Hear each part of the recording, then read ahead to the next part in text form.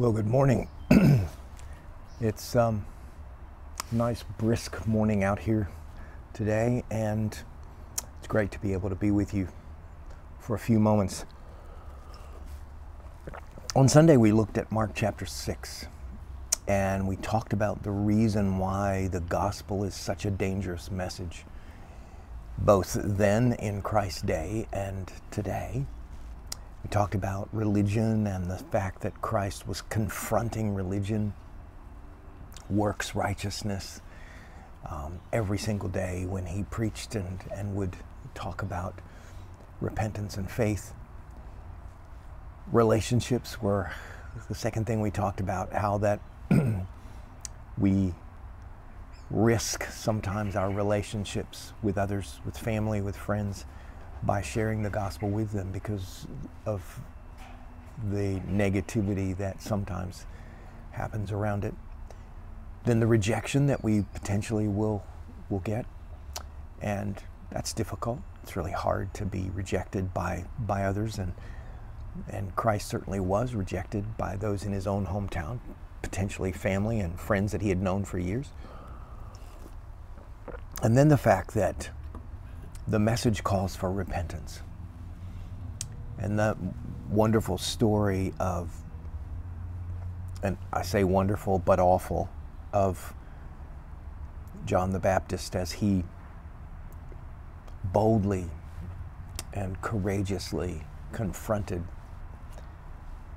the King Tetrarch Herod Antipas as he was committing awful sin, and it ended up costing John his life. That matter of repentance, I want to talk a little bit more about this morning. Repentance is something that Jesus said was what he came to preach, the gospel of repentance, turning from your sin, turning to God, and turning by faith to the Lord Jesus Christ. And it was the theme that Jesus gave the disciples as he sent them out 2 by 2 to go and do preaching and teaching.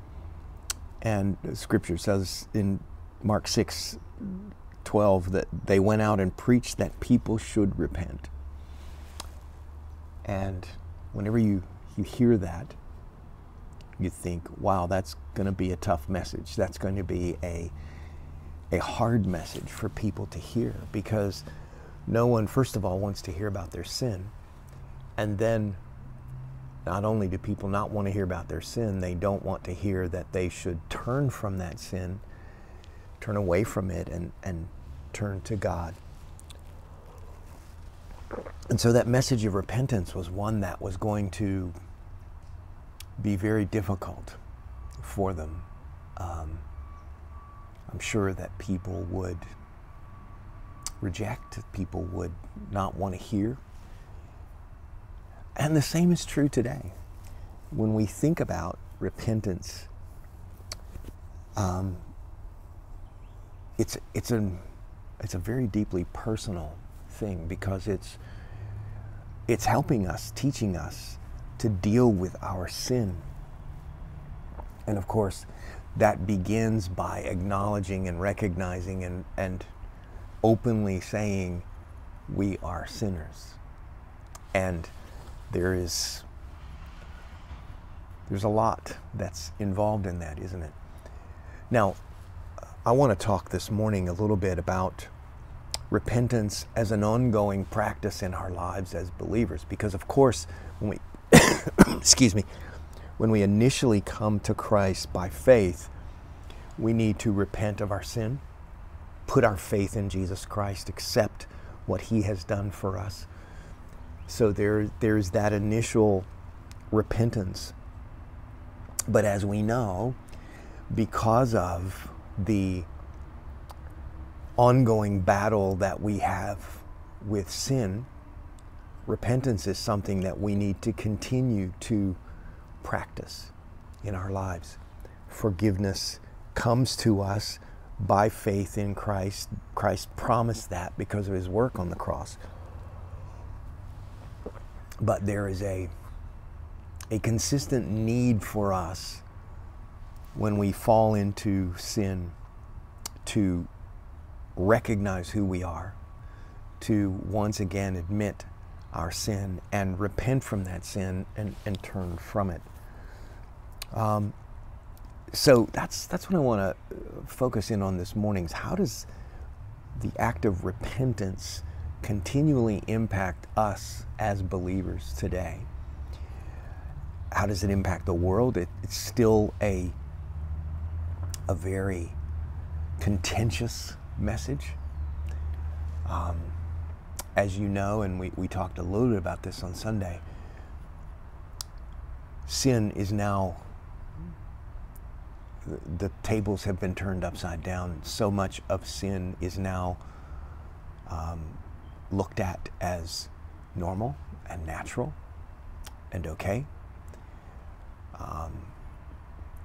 And we could talk about, and I don't want us to get bogged down in talking about the different sins that are looked at today as okay, because that will sidetrack us from what we're focusing on this morning. But we all know what we're talking about. We all know the sin that even is in our own hearts, and so repentance is still a very dangerous message. And it's a dangerous message for us, because as we live our lives as God's people, there's a need for us to recognize our sin, to confront it, to admit it, to repent of it, turn from our sin back to God. There's some passages that I want to look at today. In the book of Romans, chapter 2, Paul is talking to the believers in Rome, and he's talking about how there was an approval of the practice of sin, and the condemnation and judgment that they were making on each other, and talking about God's judgment. And so here's what Paul said. He said, "Or do you presume on the riches of his kindness and forbearance and patience?" That some were saying, well, we can sin anyway, and it doesn't really matter. And Paul said, you are presuming on God's forbearance and patience. What you need to do is know that God's kindness or his mercy is meant to lead you to repentance. That's a powerful thought, isn't it? That the gospel, understanding, recognizing, and knowing the mercy of God, should lead us to repentance in our lives on a daily basis. And this is where we talked about this at the end of our service when we were doing communion, that we are reminded regularly as we go to the Word of God, and as we are reminded of the gospel. And this is the depth of the gospel that we grasp and that we know, and why it's so important for us to know the gospel in a greater way. You know, we get sidetracked on a lot of other issues and things that we study, when in actual fact we're not living the gospel sometimes. And I think it's a sad thing when Christians can't even realize that their own lives, their own testimony, their own living before the world is being challenged, because people are watching and seeing how they live and saying, I thought they were Christians. Why can they live that way? How can they treat people that way? And part of the point Paul is making here is that God's kindness, God's mercy, his grace should be leading us to repentance. That's what led us to repentance in the first place. When we came to faith, we understood that God's mercy was on us. We didn't deserve his love. We didn't deserve the sacrifice of Jesus. But because of that, it led us to a place where we repented of our sins and turned from our sin to God. But that's also a daily and a weekly and in our lives as we live. If we truly have a grasp on the mercy of God, on the grace of God, on what God did for us as He sent His Son to the cross, then it will once again lead us to a place of repentance.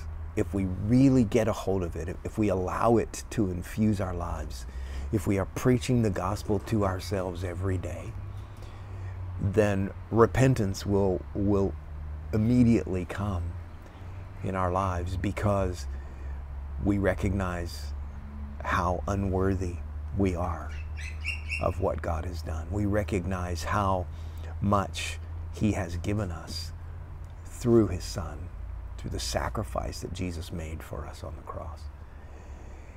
And that's a very powerful, powerful thing.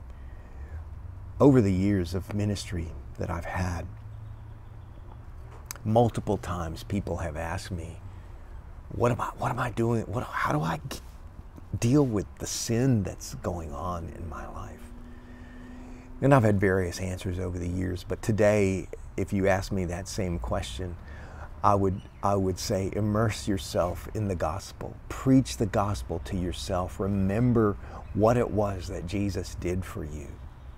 And allow that truth and allow that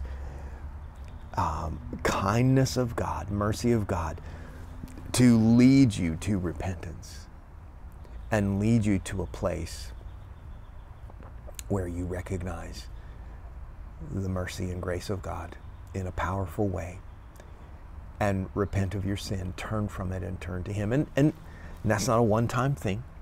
In fact, if you think about, you've heard me talk before about the reformer, Martin Luther. He's written a lot about repentance. There's a few quotes here that I've looked at. Martin Luther said this: repentance goes wrong when it forgets Christ and faith. This happens when repentance is seen only as our works, and when it is sidetracked into debating what is right and what is wrong. If the point is, well, did what I did was right or what I did was wrong, and arguing about that, Luther writes, he says, no, that's when it gets sidetracked. No, Luther writes, true repentance throws it all together and says everything in us is sin. True repentance teaches us to discern sin by saying we are completely lost and we need to repent. And of course, Luther was actually fighting against some of the rituals of the church that he had come out of, and professing sin to a clergy and being saved through that process. And Luther said, no, this is an inner process that needs to be done throughout our lifetime. He said the salvation that produces repentance, according to Luther, comes from a life of inner peace through faith in God. He wrote this as well in his thesis. For when our Lord and Master Jesus Christ said repent, He intended that the entire life of believers should be repentance. All of life is repentance. Turning from sin and trusting in the good news that Jesus saves sinners aren't merely a one-time inaugural experience, but the daily substance of Christianity. The gospel is for every day and every moment. Repentance is to be the Christian's continual posture. I love that. And that's where we need to make sure that we're not allowing sin to live in us. And we remember the kindness of God that leads us to repentance. So much more that we can say. I would challenge you that this is a great study that you could do in your life to look at what the Scripture says about repentance. So today, as you think about the mercy and grace of God, make sure that you spend some time repenting of your sin and turning to God in faith. Let's pray. Father, thank you so much for your grace and goodness to us.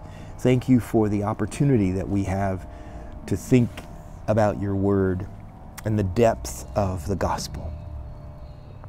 I pray that, as Luther said, we would live lives of repentance, recognizing that your grace and mercy leads us to that place where we repent of our sin and turn from it in our lives. Thank you, Heavenly Father, for all that you are doing for us, and guide each one of us as we live these lives and seek to be like Christ. Thank you, Lord, for your goodness and grace to us. And we pray all of this, Lord. Take us through this week, and we trust you now in Jesus' name. Amen. Well, thanks for tuning in this morning, and I trust that you will have a wonderful day, and the rest of the week. We'll see you on the weekend as we continue in our study in the book of Mark. God bless.